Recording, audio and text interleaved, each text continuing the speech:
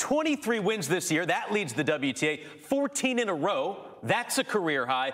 And making straight set works of Coco Gauff right there. What impressed you the most, Chanda? I mean, just the way she's played with just that additional pressure. I mean, this is a completely, unknown, uncharted territory for Iga Swiatek, knowing she's going to be one in the world, kind of having all eyes on her, a bit of a target on her back, and then playing a player who's slightly younger that, she's got even more pressure in terms of expectation. And she just handled it so beautifully. Went out the first 6 or so games was a little bit scratchy. She had a lot of break points, but she kind of weathered the storm, Swiatek did, and just allowed her game to open up. And I think a big result for her was the Australia Open this year, where those courts were a little bit quick. She wasn't quite as comfortable, but she worked it out, got to the semifinals, and now it just feels like she can do anything on multiple surfaces and making these transitions in a fantastic way. It's been impressive stuff. Andy, between Osaka and Swiatek, who has stood out most in Miami so far to you?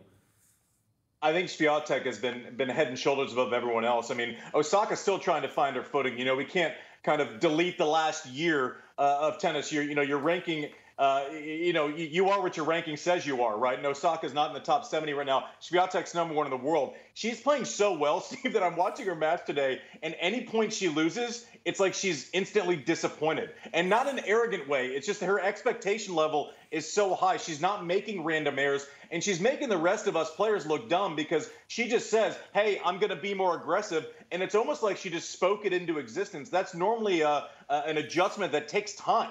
She's doing it right away and doing it incredibly well. She can join Steffi Graf, Kim Clijsters, Victoria Azarenka as the only women to complete the Sunshine Double